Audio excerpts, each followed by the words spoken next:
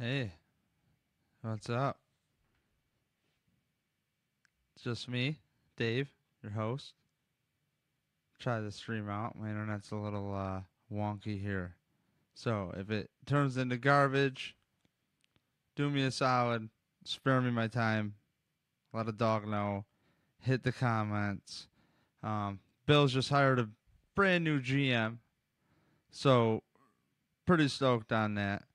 And it seems like we could get some business done as a team if you're looking at it like that. So, um, don't forget, this thing is brought to you by BillsForLife.com, also NumbBillsFan.com. Everybody out there supporting this show since it started, thank you so much. Sometimes you don't know who really cares, honestly. Um, so, thanks for also, if you can, always follow us on the Instagram. Check this out. Bam. Follow us on Twitter. Bam. And obviously, you're on Facebook right now. So, Numb Bills fan everywhere. You can always know when I have content coming out. And we'll always cut it real. So, whatever you want to do, find us on Twitter at Numb Bills fan. And I will get back to you ASAP. We have some shirts for sale for $19. If you want to help support the podcast, it's $19 shipped. If you're in Canada, you have to send me a direct message somehow, and we have to figure Canada out because somebody hit us up, and I'm sorry, I think his name's Kurt. Buddy, I don't know how to do it. Supposedly it's like $20. It's like if I'm gonna spend $20 to ship you something, I'd rather ship you something else with it. So here's some Bills memorabilia here. I'll throw in with some people for giveaways. So thank you again for everybody tuning in. We are brought to you by PunchDrunkSports.com. It's a podcast with three guys, Ara Shafir, Jason Tebow, and Sam Tripoli, and it's pretty sweet. Awesome, unfiltered podcast. Like, they're professional comedians, so they can do things I can't ever dream of doing. So it's a very entertaining podcast, especially if you follow like UFC. You're like, UFC, yeah, cool. You want to know what the raw deal is on that? I don't follow UFC as tight as I would, so if I want general like knowledge, I'll listen to that. They'll cover every sport. But Ari Shafir is back in the United States and stuff, so that's kind of cool. He did some traveling. So follow them on Twitter at PunchDrunk, and so we are here.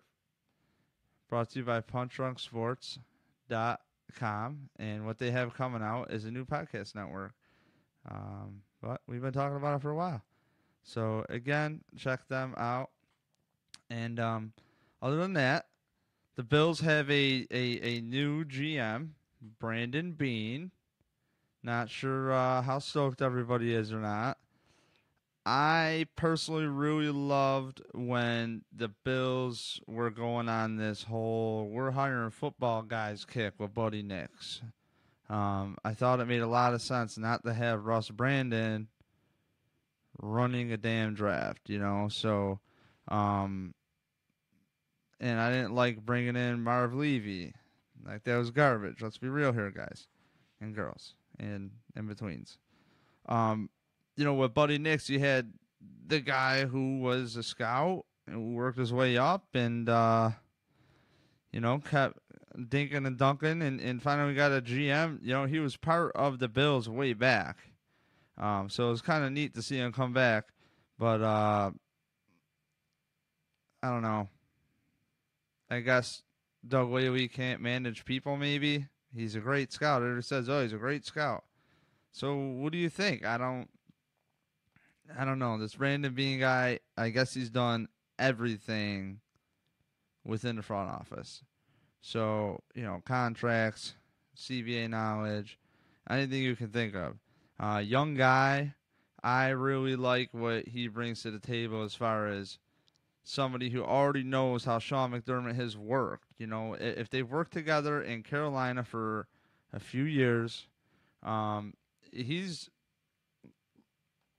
if there's one knock you can say is I don't really consider Carolina like some sustained success model franchise. I think they stuck with their head coach and they let him get the pieces he needs. Because Riverboat Ron, if you let the media and everybody else, they'll fire him. It seems like he's on the hot seat all the time. And, you have a couple good playoff years and make it to the Super Bowl. But you also have Cam Newton. I mean, you have a franchise quarterback. Is he elite? I don't know. I hate talking elite or not, but is he doing it himself? No. But you ain't going to put McCown back there and do the same damage in the playoffs. So, really, I don't know how to judge the guys over there in Carolina. I don't know anything, being honest with you. But if you want a guy who can be on the same page with their organization, this is your guy. You want a guy who can maybe talk to the media and hold it down. You want a guy who's going to be cutting edge just due to age. I think this is the one you want. So he spent the last 9 years as assistant GM and director of football operations. So in Carolina. And he's done anything from player development, scouting, coaching, and, working with the medical staffs and stuff. So I think he's a well-rounded guy. And, I've never played football, organized football. So, let's be real. Should I even talk about it? Can I roast this guy for never being, a full-time scout? I don't know. Because if you have good people around you, I believe you can get a fast track to what talent looks like. I know for me, I hit up Eric Turner at cover1.net, and he'll shoot me a text of a video or whatever, and he'll tell me, hey, watch his hips here, or, watch his break, whatever you want to say about a player. And if you're willing to put in effort, I don't see why Brandon Beane, if he has been working on learning how to scout players pretty much and doing that, I think that's kind of cool. That shows he wants to be well-rounded. So at this point with the Bills, it seems like, well, let's just try something new. So here we are. We're, again, trying something new. Let's get guys. We're a team. I don't know if you could say if Bill Belichick is a cutting edge. I don't know. I think Bill Belichick is a maniac. He is obsessed. And he's going to do whatever it takes to make it happen. So, they say, I thought Pete Carroll, he had a lot of influence on, or he wanted to when he joined the Seahawks. But I thought he has a lot of influence on his roster. I think it's very rare for somebody to really have a head coach just do everything underneath the sun to make it happen with players and all that. And they say Bill Belichick does it. So if that's the case, I don't know why their guys come up in the Patriots organization is guys for GM hires, which makes no sense to me. If Bill does it all, what's he do? What do your guys do? Bill says do this. He says jump, you jump. If you don't jump, you're out of the building. So how good are these guys? I don't know. But, yeah, so I'm hoping this Beane guy has everything together, man. I mean, he's worked with Dave Gettleman. That guy's no joke. He was with the Bills back in the day. So it's kind of cool, come full circle. But, he took over as assistant GM for 10 games, and they got rid of their general manager there before they hired Dave Gettleman. So he's definitely been tossed around the block a little bit over there. He's had to adjust. He's had to do his thing. And what I like about him is they say he came up out of nowhere. Like, he came in as an intern in the scouting department and worked his way up through the organization. He's only 40 years old. This general manager is younger than our head coach and Sean McDermott. That's pretty rad. So, I have a hard time arguing with the guy like Terry Pagula. I know that sports is not business, but when you have a $1 billion business and you just went to college and you came out and built this $1 billion empire, and you say, yo, if I want more money, I'll just dig another well or frack or whatever the hell he does, I'm probably going to listen to you when it comes to, we need to build a team. What the hell has been going on in this tire fire of an organization at One Bills Drive? because clearly it must be as crazy and unorganized as we've all thought it would be. But I've been in denial because I'm just a homer. But let's be real. Kim, Terry, I think they have resources. They're spending them. They're doing their due diligence. Supposedly there's been more guys they've talked to besides the 4 interviews they did for general managers. I really like the guy that I totally forgot his name. Just did a podcast and video with Eric Turner and his buddy there, John, at cover1.net. We did it Sunday. Eric had a great insight. There's actually a video portion of it as well, cover1.net. And we went over the draft, how each draft pick actually, and how they could be used in the system and Buffalo. It was really awesome. But we talked about this general manager, possible hires, and this and that. And I think we all agree we really, really, really, really need to just have the team in one direction. It's so corny to say. I'm not talking about like the Backstreet Boys-ish boy band One Direction or whatever you want to do. You want to have a chuckle. I don't know. They gotta just get along. Can we all just get along? That's really all I care about. Can we get along? Can we do that? Because if we could do that, that would be really meant. So, all right, let's see what we got here in the comments. So, Manny says, good that they have someone that gets along with the head coach.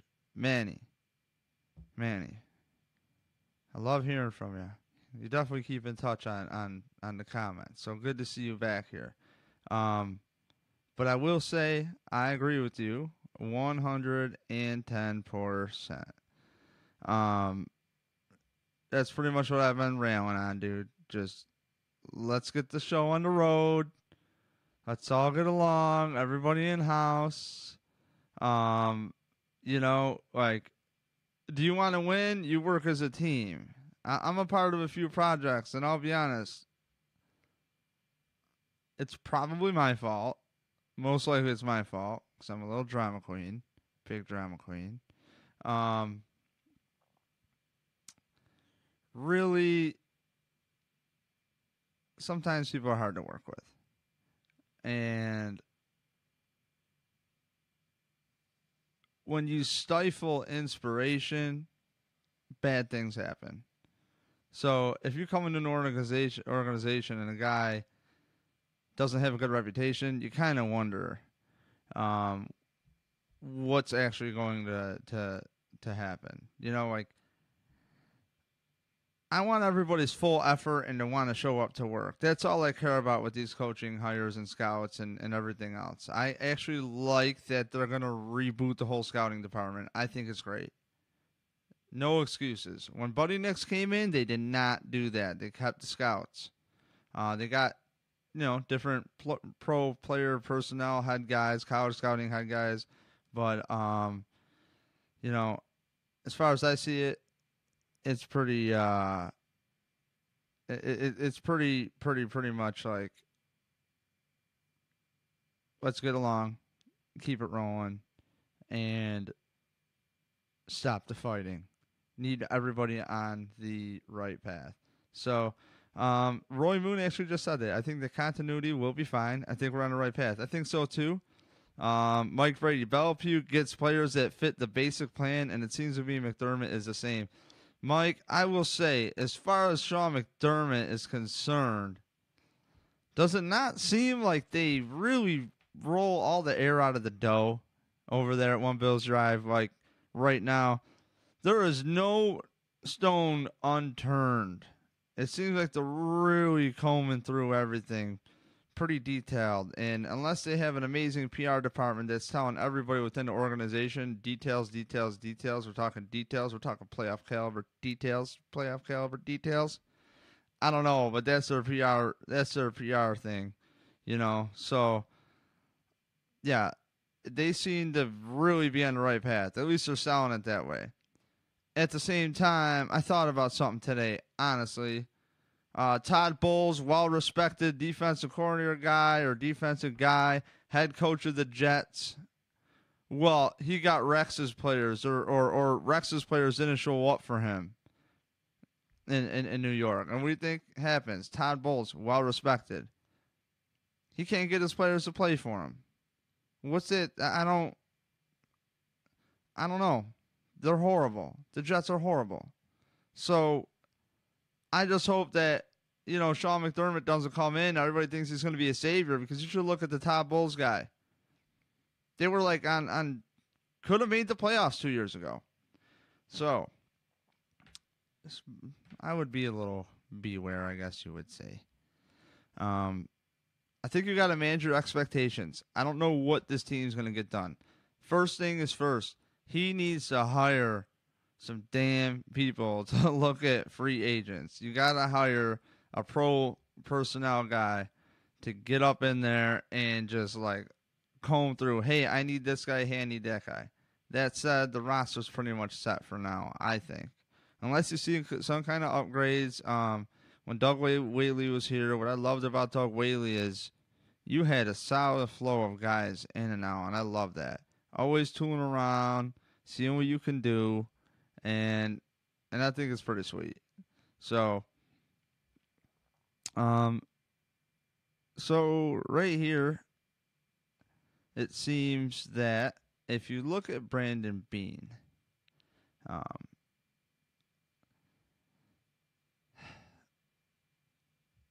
a guy that can handle contract negotiations, I think that's kind of interesting, because you have a guy in Jim Overdorf who's been with the organization for I don't know how long, but forever, doing contracts. And Terry Pagula said at the presser a couple weeks ago that the Jim Overdorf, his job is to do the contracts, but it's not a guaranteed job.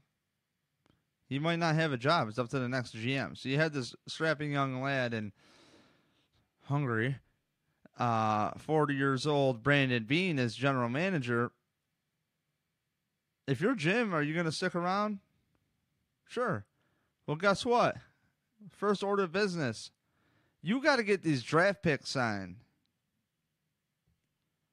So, maybe just like the Bills seem to do with Doug Whaley and Sean McDermott, hey, do you think maybe you want to go through that draft with Doug Whaley? See how you can do? Okay. This sounds neat. Yeah, let's see what you could do. Okay, and then at the end of it, they reevaluate. And guess who's out the door? Doug Whaley's out the door. And everybody else. I do wonder if the Bills will look at a new coaching staff. So, I kind of, or coaching staff, I wonder if they're going to look at all new scouting staff, or maybe they at least interview some local scouts, because again, these scouts all have families. These other, as much as I like that they're starting fresh, hey, these scouts have families. They have things to do. Really kind of got to throw it out there. Have a heart with those situations, but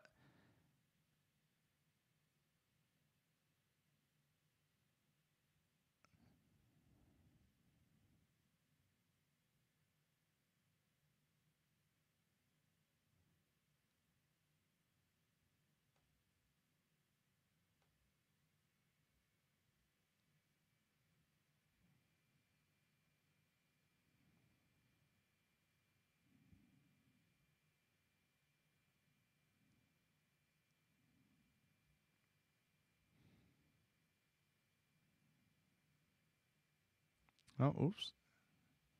Not sure if we are still live. It says the video went out. Okay, so that was weird. Sorry for the dead air, people. So I think it's a smart hire, Brandon Beane.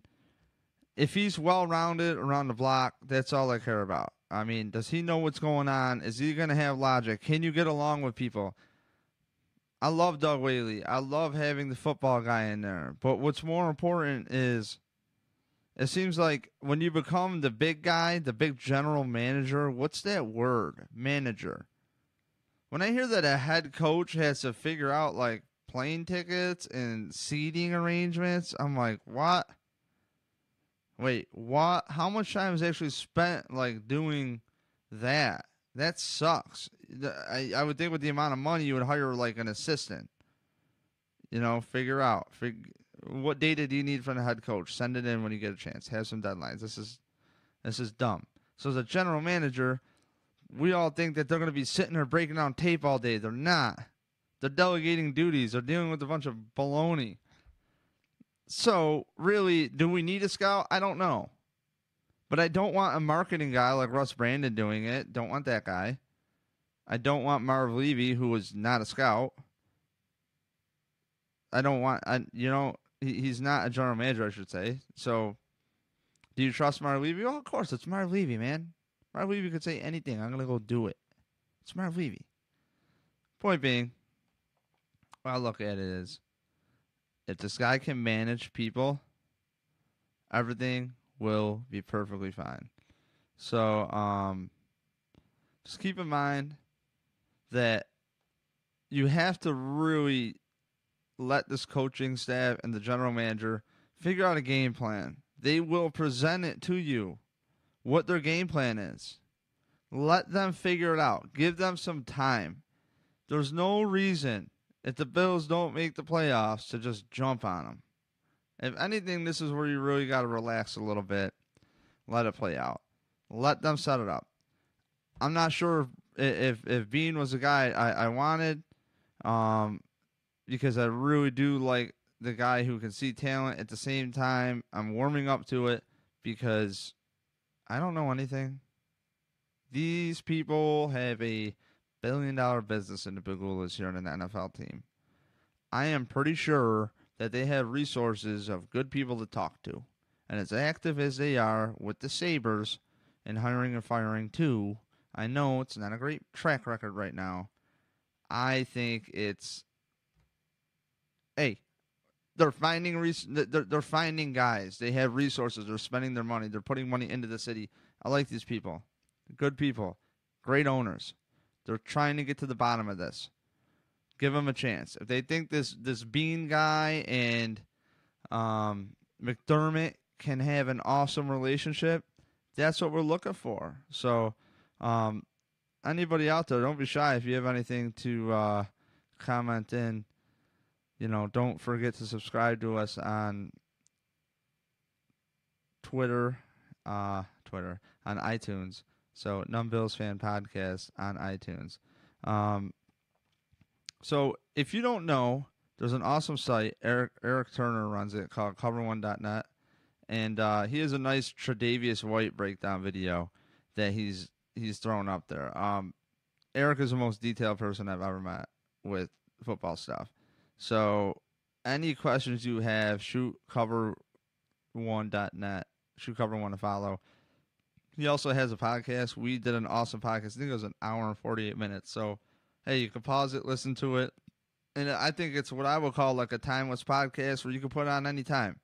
Because you're going to get pretty much broke down everybody that the Bills drafted this year. And even talked about a couple free agent acquisitions, undrafted guys there. Just please check it out, cover1.net. Subscribe to his podcast as well. We have Kevin Masari. Can never pronounce it right. Damn it. Always up in there. He does a lot of podcasts. So he's great. He was from Building the Herd. He's come on our podcast. He pretty much gave us the whole rundown of the draft going up to the draft. But so I'm going to sign off of here. Hit me up on Twitter at NumbBillsFan, NumbBillsFan.com. I promise we have a new look coming. Looking forward to it. It's the off season for us too. Not really, but we'll keep the content pumping out, but we will be under construction with some graphics and stuff. So keep in touch. Don't forget, please don't forget, BillsForLife.com, Chris Williams, Jamie Tilbury. Thank you so much for everything. So really appreciate it. Can't wait to see everybody at the Red Pinto Tailgate this year, as you can tell in the logo here. Subscribe to us on Instagram, Twitter, BAM. And also, Don't forget punchdrunksports.com. And if you want to support us, we have shirts for $19. Go to numbbillsfan.com. You can click through that to get to our Etsy account. So if not, go to etsy.com and purchase a shirt. It helps us pay for server fees, so and website costs and whatever else, just to honestly keep this thing going. So thank you so much for the support, and everybody else, numbbillsfan.com. And check out people like cover1.net. You want some good info, check those guys out. punchdrunksports.com. And Best Bills Mafia group on Facebook ever, Bills for Life. So subscribe to them as well, or like them on Facebook as well. Thank you. Have a good night.